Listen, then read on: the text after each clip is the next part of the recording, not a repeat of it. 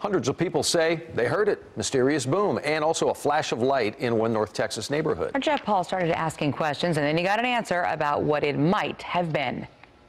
First, there's a flash and a pop. But about 4 seconds later, there's a boom. Out of nowhere, just this pow. Philip Washington was one of many in North Oak Cliff who heard and felt the explosive noise. That was, without a doubt, the loudest sound I have heard. Some suspected fireworks or gunfire, while a few others thought the noise was a bad car wreck. It was immediately apparent that something had fallen from the sky. University of North Texas astronomer Ron DiUlio says the noise is a sonic boom caused by either a meteorite or some sort of space debris. As it's coming in, it explodes, but as it's exploding, it's also passing the speed of sound.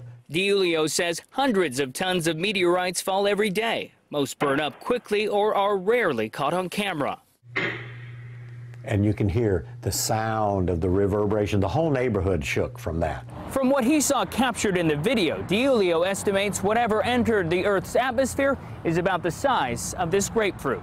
They just consider themselves lucky that they got an experience in life that a lot of people don't. A true shooting star.